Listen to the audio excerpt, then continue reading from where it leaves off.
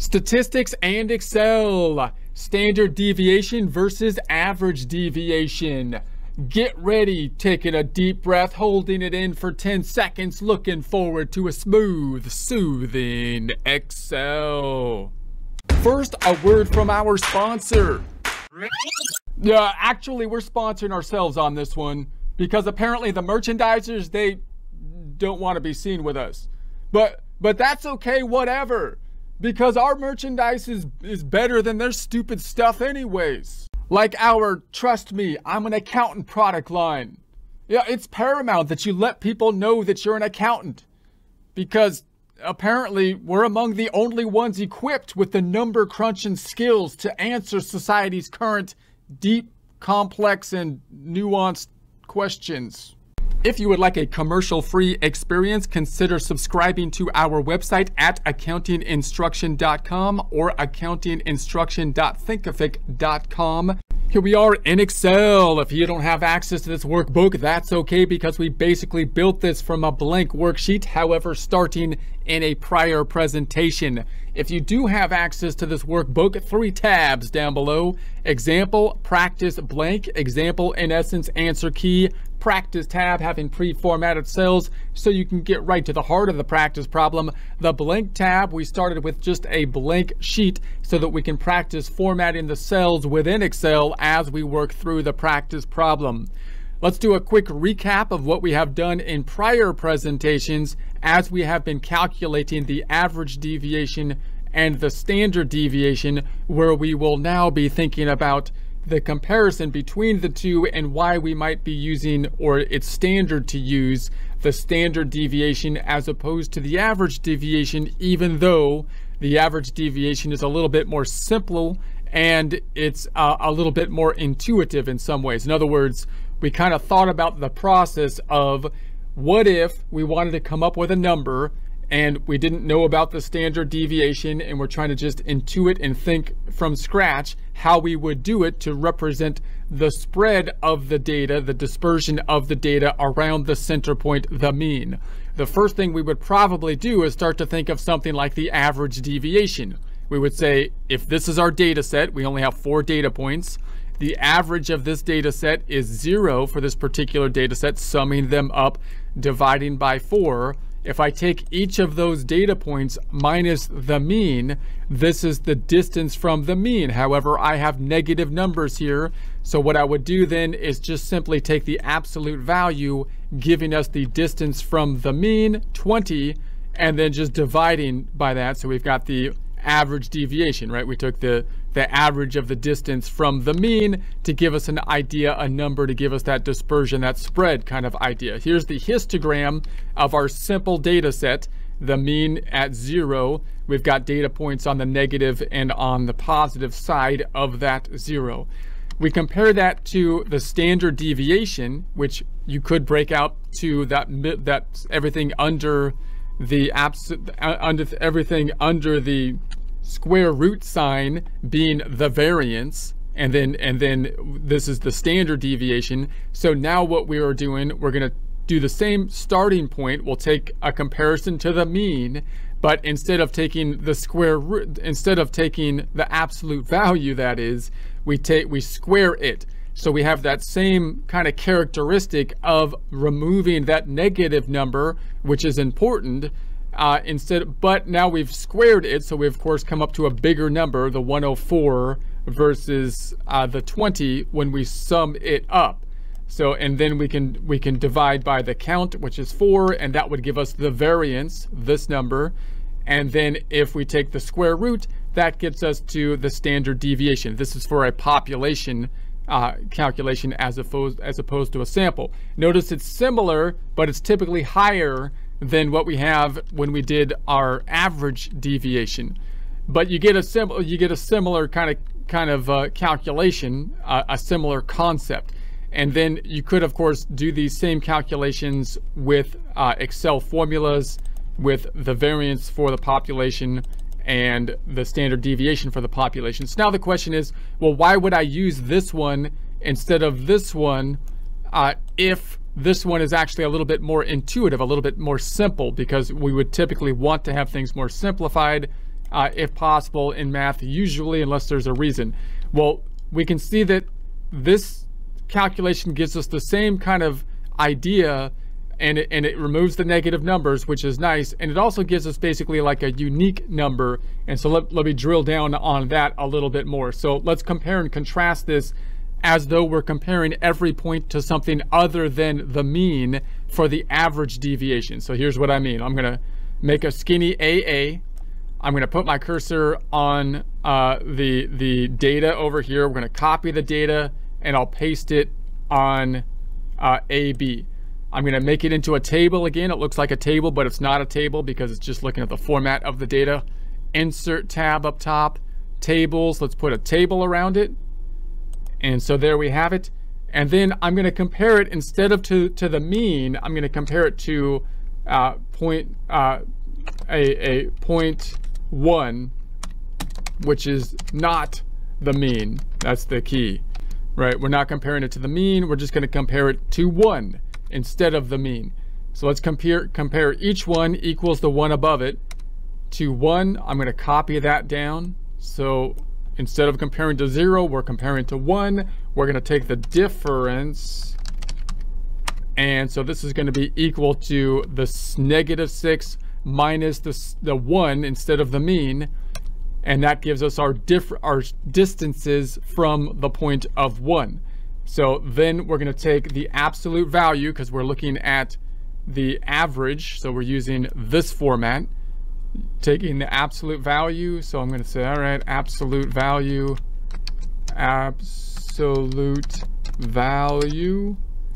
is going to be equal to ABS. That's the function for it. Double clicking on the ABS, and that's going to give us just flipping the sign to all positive numbers in essence. So there we have it. Let's add a total column down below and go to our table and table style options, adding the total. And then on the data, let's make this one the average. So that came out to 0. So we're not picking the average. We just picked a random point of 1 instead of the average to be comparing to. And this is the count. Let's do a count here, just counting 1, 2, 3, 4. And this one, let's do the sum. So I'm going to sum these up, and we don't come out to, you'll note, 0 as we typically would if we're using the point of the mean, because the mean is the middle point by definition. We didn't choose the middle point. So now we come up with differences that in this case add up to a -4, but the absolute value of them still adds up to 20, which is the same thing when we did it this way, right?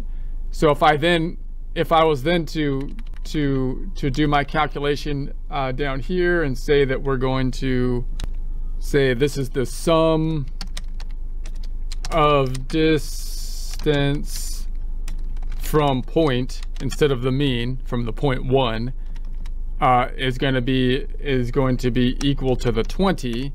We're going to divide that by the count. So we'll divide by the count, which is n, the number, which we have as 4. That's the same. And I'll underline that, font group and underline, and that's gonna give us our result. I'll just say this is gonna be equal to the 20 over 4, and let's add some decimals. Home tab, number, add some decimals. We get to the exact same number of 5, even though we took the count from 1 instead of from 0. So we're not getting like a distinct number by using the mean versus any other point, right? We could do it for another point. Like let's go ahead and put some brackets around this and make this blue. Let's do it again. I'm going to copy the whole thing, putting my cursor on the skinny column. So we'll copy the skinny all the way to AE, right click and copy, and then I'm going to put that on AF, right click and paste. So there we have this, and now let's just do the same thing, but we're going to say point number 2, right? So now and you can see that I just changed out one number, and we get the same result. The sum of the different distances is now 8, but if I take the absolute value from point 2 instead of 0, the mean, or point 1, I still get to 20, and I get the same number, right? And let's just do it one more time. If I copy from the skinny to AJ, right click and paste. Then I'm going to make this one a 3, right? And we get to that same number 5. Now, if I instead do the same kind of test, but I use my standard deviation calculation, let's do the same thing. Let's copy this over. Let's just copy this part of it over. I'm gonna right click and copy, and then paste that here. Right click and paste. So notice this is not a table anymore because I only copied part of the table, and I don't need this bottom bit. Let's delete, well, I'll just delete what's in it. And then let's enter a table in here. So I'm gonna delete this total row too, because I'm gonna have to re-input the total row. So let's actually delete this. I'll just say delete, and let's go home tab, format. I'm just gonna format the cells like that. All right, so I'm gonna go to the insert tables and insert a table. So there we have it. Let's make this a little bit smaller. All right, so now now we have the difference. Now we're gonna take the squared. We're gonna take those amounts and square them. That was the differences between the absolute versus they're gonna be squared. Let's say squared. Hopefully that's spelled right. This is gonna be equal the one above it, the one next to it, caret. That's how we represent to the power of with a caret 2, which is squared. Enter. So there we have it. Let's put our totals back in. Table design. We're gonna go to our totals. So let's say this one is gonna be the sum. So it comes out to 0, but I'm gonna go back to point number 1 again. So let's go to point number 1. Let's change my headers. This should be point number 3. This should be point number 2. So now we're using 1 instead of 0. So if I add those up, if I count these, we're gonna say, give me a count. That's gonna be 4. If I look at the sum of the differences, it comes out to 12 instead of 0. If I use the mean here, 0, and I look at the sum of the differences, it's not picking up this calculation properly. This equals this minus this. There we have it. It would be 0. Okay, so then I'm gonna change this to 1, and now I come out to 4. That looks correct. And then over here, squared, if I sum up the squared items, then it comes to 108 instead of what we had when we did this with 0, which it was 104. So now let's do the bottom bit here. I'll go ahead and maybe I'll try to make this easier. I'll copy what we did over here. So we've got the square difference, this whole bottom bit. I'm gonna copy that and I'll put it over here, right click and paste. So now, as we copy that over, however, notice that this is no longer the variance as we have defined it, or the standard deviation, because we're not using the mean, but rather this point number 1. This is pulling from the wrong table. So I'm gonna say this should be coming from this table. This should be coming from this table. Dividing them out, that looks correct. And the point is that we now come out to the 5.2 instead of what we had before, which was 5.1.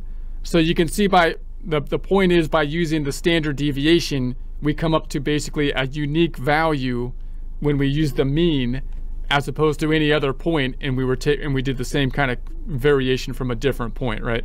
Which is, we don't have that same characteristic when we take the average, right? So if I did that again, if I copy this again, I know I did this kind of quickly, but if I go from the skinny to AT, right click and copy, and I paste that in AU, and paste, and make this a number 2. So now if I look at my total, it comes out to 120, and so that's coming from the right table. So now we come up with a value of 5.8 5.48. So notice that's one of the another kind of reason why it might be more beneficial to use the standard deviation, to use, you know, this formula, standard deviation, rather than possibly a more intuitive formula of the average deviation, because the standard deviation gives you that kind of unique value if you're calculating around the mean rather than in any other point. I'm also just going to remove here the variance and the standard deviation, because these aren't the variance and standard deviations as defined by the formula, because here we've changed the mean, which was 0, to point number 1 in this case and point number 2 in this case, just for our demonstration and comparative purposes.